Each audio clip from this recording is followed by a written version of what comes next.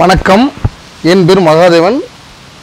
ஊர் முனியம்பட்டி, எடப்பாடி வட்டம், சேலம் மாவட்டம்.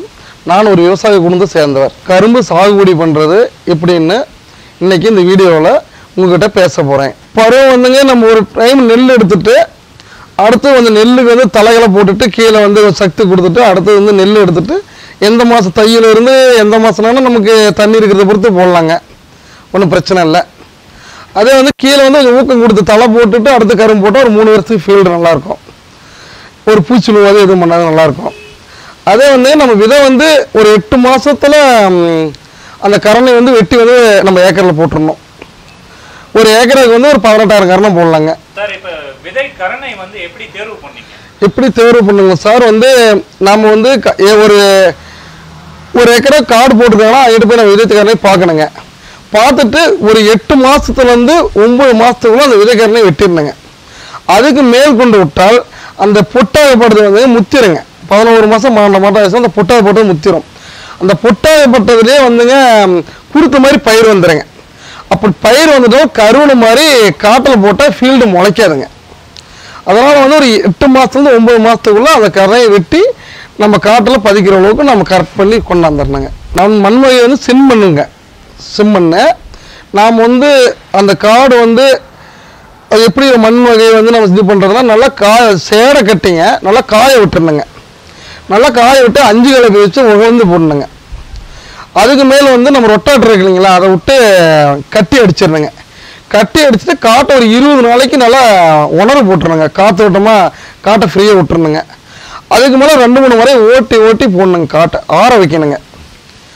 ஆற வச்சு விட்டுதாங்க. அதுக்கு மேலே வந்து பிற்பாடு வந்து நம்ம 3 அடிக்கு ஒரு முறை ஒரு கேப் விட்டுங்க, அளவு போட்டு நம்ம ஏர் மாட்டில் நம்ம டிராக்டரில் ஓட்டிட்டு ஏர் மாட்டை வச்சு கால் ஓட்ட ஆரம்பிக்கணுங்க. கால் ஓட்டி 2-3 நாளைக்கு விட்டுருணுங்க. விட்டுட்டு நம்ம கரணை கொண்டாந்து பதப்படுத்தி காட்டில் வீசி விட்டுட்டு அதுக்கு மேல் கொண்டு தண்ணி விட்டுங்க. கரும்பு ஒரு சைடு வந்து பதிச்சு மண்ணை மேல் போட்டு மூடிட்டு வரணுங்க. லேசான மண்ணு போடணுங்க. கரும்பு நடைமுறைனா வந்துங்க எப்படி இருக்குன்னு கேட்டிங்கன்னா, ஒரு கரும்பு வந்து 1 அடிக்கு ஒரு கேப் போட்டு வெட்டிடணுங்க, நறுக்கிடணும். அதில் வந்து கரணையில் காயப்படாத நறுக்கிடணுங்க. நறுக்கி அந்த பொட்டு வந்து காயப்படாத பக்கெட்டில் அள்ளிட்டு வந்து கால் ஓட்டி விட்டு அதில் ஃபஸ்ட்டு கரணை வந்து விலை மூட்டுருணுங்க. அதில் வரக்காட்டிலே விலை மூட்டுருணுங்க. அது விலை மூட்டுட்டு ஒரு குறிப்பிட்ட நேரம் கழித்து நம்ம ஒரு சைடாக வந்து 4 பேர் சேர்ந்துங்க தண்ணி பாய்ச்சிட்டு போக கரும்பை வந்து ஒரு சைடு வந்து தண்ணியில் வந்து பதிச்சு தான் போடுங்க. நிற்க வச்சு பதிக்கக்கூடாதுங்க.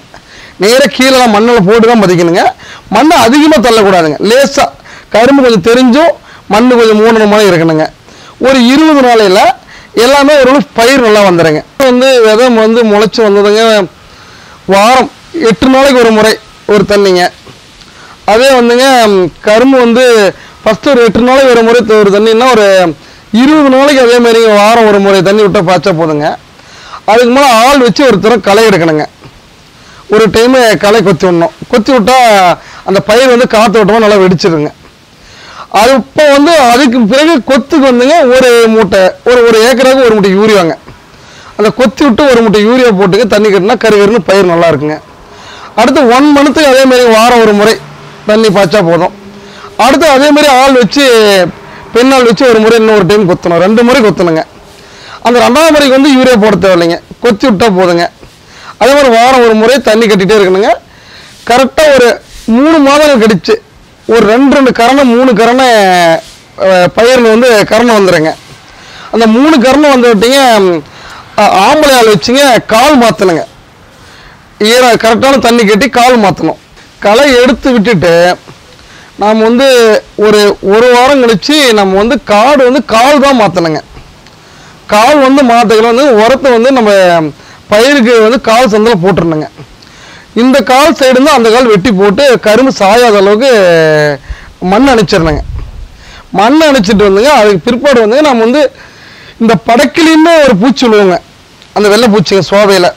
அது இருந்தாலும் வந்துங்க நம்ம தண்ணி மருந்து தான் பயன்படுத்தணுங்க.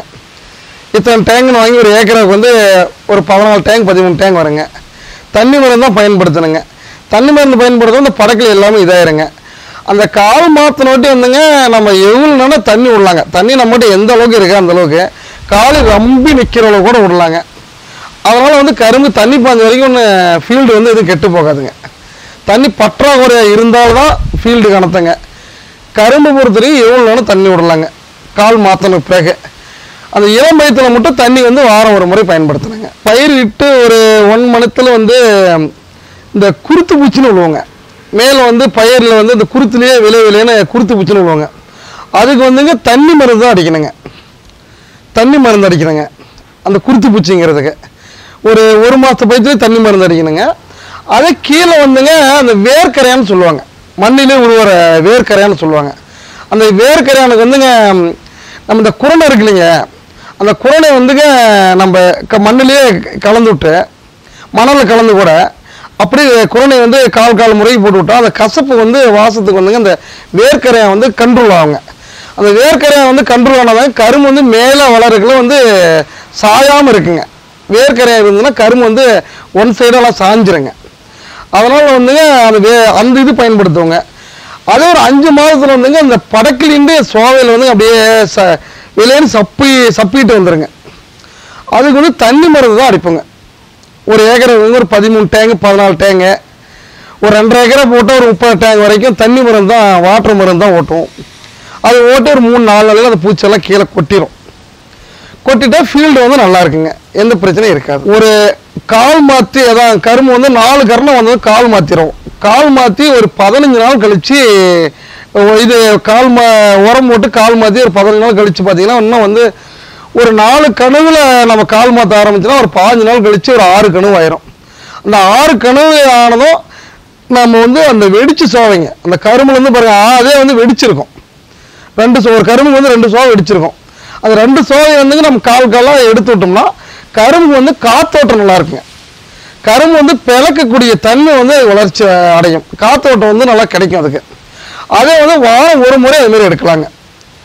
வாரம் ஒரு முறை எடுக்கலாம், 10 நாளைக்கு ஒரு முறை எடுக்கலாம். நம்ம டைம் எப்போ கிடைக்கிதோ அப்போ வந்து ஆளுங்க வச்சு அந்த கரும்புகிற சோவையை எடுத்துவிட்டால் வந்து அது காத்தோட்டம் கிடைக்கிறதுனால கரும்பு வளர்ச்சி நல்லா இருக்குங்க. நாம் வந்து சார் வந்து நாம் ஒரு விவசாயம் வந்து எப்படின்னு கேட்டிங்கன்னா அவங்க வந்து ஒரு எந்த டைம் தண்ணி இருக்கோ நெல் நட்டுட்டு அது எந்த மாதத்துனாலும் கரும்பு போடலாங்க. அது ஒன்றும் பிரச்சனைங்க. கொஞ்சம் பனிக்காலத்தில் போட்டால் பயிர் வந்து கொஞ்சம் முருவணைச்ச மாதிரி வருங்க. கொஞ்சம் மானக்காய்ச்சல் டைமுங்க தை மாசி இப்படி டைமு போட்டால் பயிர் நல்லா வெய்ய காலத்துக்கு பனி இல்லைனா நல்லா இருக்குங்க. அந்த டைமில் நம்ம போட்ட டைமில் இருந்துங்க அது அறுவடைன்னு பார்த்தீங்கன்னா நமக்கு வந்து ஒரு 10 மாதத்துலேருந்து 11 மாதத்தில் அறுவடை செய்யலாங்க. ஒரு 1 இயர்க்குள்ளே அறுவடை செய்யணுங்க. 12 மாதத்துக்குள்ள 10 மாதத்துக்கு மேலே 12 மாதத்துக்குள்ள அது அறுவடை செய்கிறதுக்கு நம்ம ஏற்பாடு செய்யலாம். அந்த நம்ம கரும்பினுடைய தரம் வந்து நமக்கு தெரியுங்க. வெட்டுற பருவத்துக்கு வந்துருச்சா இன்னும் ஒரு 1 மாதம் 3 மாதங்கிறது நமக்கு தெரியுங்க. அதை பொறுத்து நம்ம அறுவடை செய்யலாங்க. ஒரு ஏக்கரை வந்து நல்லா ஒரு தரமாக கொண்டாந்தால் ஒரு 50 டன்னுலேருந்து 60 டன்னு நமக்கு ஃபீல்டு கிடைக்குங்க. அது வந்துங்க ஒரு ஏக்கர் வந்து 18,000 கரணம் போடலாங்க. 18,000லேருந்து 20,000 உள்ளே போடலாங்க. ஒரு கரணை வந்து 1000 கரணம் 500 ரூபாய்ங்க. நமக்கு வந்து ஒரு 20,000 கரணம் வாங்கணுமா நமக்கு வந்துங்க ஒரு 9,000 ரூபா வந்து கரண செலவு வந்துடுங்க. அப்புறம் நமக்கு வந்து அங்கேருந்து ஒரு வெளியில் எடுத்தால் வர வாடகை, இங்கே வந்து ஆள் வச்சு பதிக்கிற செலவு, இப்படி பார்த்தீங்கன்னா நம்ம வந்து ஒரு ஏக்கரை கரணை பதிச்சா நமக்கு வந்துங்க ஒரு ஏக்கராவுக்கு 20,000 ரூபா செலவாயிருங்க. அந்த 20,000 ரூபா செலவாயிருங்க. அடுத்தது வந்து நம்ம ஓட்டுறது பண்ணுறது இந்த பொதுவான செலவு எல்லாம் எடுத்தால் கச்சிதமாக பண்ணால் ஒரு ஏக்கருக்கு ஒரு ஃபஸ்ட்டு டைம் ஒரு 40,000 ரூபா செலவாயிருங்க. அது 2வது முறை வந்து கட்டைக்கால்னு விடலாங்க. அந்த கட்டைக்கால் விடக்கூட அந்த கரணை வாங்குற செலவு நமக்கு மீதி. ஃபஸ்ட்டு வருஷம் கரும்பில் வந்து ஃபீல்டு செலவு வந்துங்க நமக்கு செலவு பண்ணுறதுக்கு ஒரு ஃபீல்டுக்கு ஒரு 20,000 30,000 நமக்கு மீதி ஆகுங்க. 2 முறை கூட கட்டைக்கால் விடலாங்க. அந்த கட்டைக்கால் விடக்குள்ள வந்து நமக்கு கரணை வாங்குற செலவு மிச்சாகும். அதே வந்து நமக்கு வந்து போக்குவரத்து எல்லா இதுவுமே செலவு மிச்சாகும். நம்ம 2வது முறை கட்டைக்கால் விடக்குள்ள வந்து நம்ம எருவு இருக்கு இல்லைங்க, மாட்டு சாணம் இருக்கு இல்லைங்களே, அதை வந்து கரும்பு வெட்டி அந்த சோவையை பற்ற வச்சு விட்டு நாம் வந்து அது மேலே ஏகம் தெளிச்சு விட்டு ஏறு வச்சு மாட்டு ஏறு வச்சு ஓட்டி விட்டுருணுங்க. ஓட்டி விட்டு ஒரு 20 நாள் கழித்து பயிர் வந்துட்டு ஒரு டைம் கொத்தி விட்டுறணும். கொத்தி விட்டால் நம்ம ஃபஸ்ட்டு டைம் கரணை போட்டதோட 2வது டைம் நம்ம அம்மா செலவு கம்மிங்க. உள்ளே வந்து நம்ம 2வது டைம் வந்து அடுத்து உரம் தண்ணி மருந்து செலவு தானாலே கரண செலவு ஃபஸ்ட்டு டைம் ஒரு டைம் தாங்க. வந்து எதிர்பார்க்குறோம்னா ஒரு 50 டன்னுலேருந்து 60 டன் எங்களுக்கு கிடைக்குங்க. எங்களுக்கு வந்து அப்போ வந்து என்ன நிலவர மார்க்கெட்டு போயிட்டுருக்கு அது வந்து வியாபாரிங்க வந்து எடுத்துப்பாங்க. எடுத்துட்டு தனியார் ஆலைக்கு எது வெள்ளத்துக்கு போயிருங்க. நாங்கள் வந்து எங்களுக்கு வந்து அப்போ வந்து ஒரு டன்னேஜ் வந்து 2500 ரூபாய்க்கு போகலாம், 3000 போகலாம். அன்னைக்கு என்ன மார்க்கெட்டோ அதை பொறுத்து வியாபாரிங்க வந்து நம்ம காட்டிலே வெட்டி எடுத்துருவாங்க. தனியார் ஆலைக்கு போங்க, வெள்ளத்துக்கு போகுது. எங்களுக்கு வந்து ஒரு ஏக்கருக்கு வந்து 30,000 ரூபா செலவு பண்ணுவோம். எங்களுக்கு வந்து கரும்புல பொறுத்த வரைக்கும் ஒரு 30,000 ரூபா மீதி ஆகுங்க. ஒரு சரி செலவு பண்ணால் ஒரு எங்களுக்கு சரி மீதி ஆகுங்க, 30,000 ரூபா மீதி ஆகுங்க. அதே வந்து சார் எங்களுக்கு ஃபஸ்ட்டு டைம் வந்து எங்களுக்கு ஃபீல்டுக்கும் செலவும் சரியாக தான் இருங்க. இந்த கட்டைக்கால் வந்து 3 முறை கூட விடலாங்க. நம்ம எந்த அளவுக்கு ஒரு எருவோ மாட்டு சாணம் போட்டோ இல்லை உரம் பொட்டாசு டிஏபி இதெல்லாம் கொஞ்சம் அடி உரம் போட்டோ கொண்டாந்தா எனக்கு கட்டைக்காலில் வந்து ஒரு குறிப்பிட்ட வந்து எனக்கு வந்து ஒரு டன்னேஜுக்கு வந்துங்க ஒரு 500 ரூபா செலவு போனால் ஒரு டன்னேஜுக்கு 2000 ரூபா எனக்கு மீதி ஆகுங்க. ஒரு ஏக்கர் வந்து ஒரு 60 டன்னேஜ் ஆகுதுன்னா எனக்கு வந்து ஒரு டன்னேஜுக்கு 2000 ரூபா மீதி ஆகும், 500 ரூபா செலவாகுங்க கரும்புகளை. அதே வேறு இதெல்லாம் பண்ணால் எதுவுமே மீதி ஆகலைங்க. இப்போ இருக்கிற மருந்து பூச்சி இருக்கிறதுக்கு எதுவுமே மீதி ஆக மாட்டேங்குதுங்க. இதே கரும்பு கொஞ்சம் பரவாயில்லைங்க. கரும்பில் கட்டைக்காலம் சார் விடலான்னு கேட்டிங்கன்னா ஃபஸ்ட்டு முறை நம்ம விதை கேட்குறோன்னு போட்டுறோம். 2ஆம் முறை கன்ஃபார்மாக நல்லாயிருக்கும். அது வந்து 2ஆம் முறை நம்ம எரு கூட தேவையில்லைங்க, நம்ம இருக்கிறத வச்சு கூட கொத்தி விட்டால் போதுங்க. அதே 2ஆம் முறை எடுத்து 3ஆம் முறை வந்து நம்ம மாட்டு எல்லாமே போட்டு நம்ம இது பண்ணி ஃபஸ்ட்டு கரும்பு வெட்டிட்டு அந்த வரசோவை காட்டில் இருக்குங்க, அதை வந்து லேசாக பற்ற வச்சு விட்டுடணும். பற்ற வச்சு விட்டுட்டா நமக்கு வந்து அந்த மேலே இருக்க கட்டை வந்து லைட்டாக கருவுன மாதிரி ஆயிருங்க. அந்த கருவனை விட்டு நம்ம 2-3 நாள் கழித்து அந்த சாணத்தை வந்து ஒரு 4 டன்னுங்க, 4 டிராக்டர், ஒரு ஏக்கர் 4 டிராக்டர் சாணம் வந்து கொட்டி தெளிச்சு விட்டுருங்க. ஆள் வச்சு ஏக்கத்துக்கு தெளிச்சு விட்டுறணும். தெளிச்சு விட்டு நம்ம தெளிச்சுட்டு 2 நாள் கழித்து 1 நாள் கழித்து அப்படி ஏர் வச்சு நம்ம மாட்டேர் வச்சு தான் ஓட்ட முடியும், டிராக்டரில் ஓட்ட முடியாது. மாட்டேர் வச்சு ஓட்டி விட்டுருங்க. அந்த காலாக கீந்து விட்டுருணும். கீந்து விட்டு நம்ம வந்து ஒரு தண்ணி வந்து கீந்து விட்டு அடுத்த நாள் விடலாம், 2 கழிச்சு கூட விடலாங்க. தண்ணி அடுத்த நாள் விட்டோம்னு வச்சுங்க நமக்கு வந்து அந்த எரு தான் கடைசி மணி. அந்த கரும்பு ஒரு 11 மாதத்துக்கு எரு வந்து லிமிட்டான சத்து கொடுத்துக்கிட்டே இருக்குங்க. அதே உரம் எவ்வளோ போட்டாலும் வந்து ஒரு 20 நாளைக்கு 30 நாளைக்கு அந்த கருகருப்பு கிடைக்கும், நல்லா ஃபீல்டு நல்லா இருக்கிற மாதிரி இருக்கும். அப்புறம் ஆயிரும் வந்து கட்டைக்கால் வந்து 4 கட்டைக்கால் கூட விடலாங்க. அந்த அளவுக்கு நம்ம அடி எருவு வந்து மாட்டு எருவு ஆட்டெருவு சாணங்கள் கொட்டணும். நான் வந்து சார் விவசாயம் இருக்கிறதுல வந்துங்க விவசாயம் நம்ம செஞ்சுட்டு இருக்கோம். ஒரு விவசாயம் நம்ம விவசாயம் செஞ்சுட்டு இருக்கோம். அதில் ஒரு மீதியோ ஒரு பெரிய லெவல்லையோ வந்து நாங்கள் ஒரு எந்த இதுலேயும் வந்து ஒரு பெனிஃபிட்லாம் கம்மி தாங்க. விவசாயம் பிறந்த குடும்பத்தில் விவசாயம் பண்ணி கொண்டு இதை வந்து அதுவரை முடிச்சுக்கிறேன். நன்றி, வணக்கம். நீங்க பார்த்துட்டு இருக்க இந்த வீடியோ உங்களுக்கு பிடிச்சிருந்தா சப்ஸ்கிரைப் பண்ணுங்க, லைக் பண்ணுங்க, ஷேர் பண்ணுங்க, கமெண்ட் பண்ணுங்க, மறக்காம பெல் பட்டனை பிரஸ் பண்ணுங்க.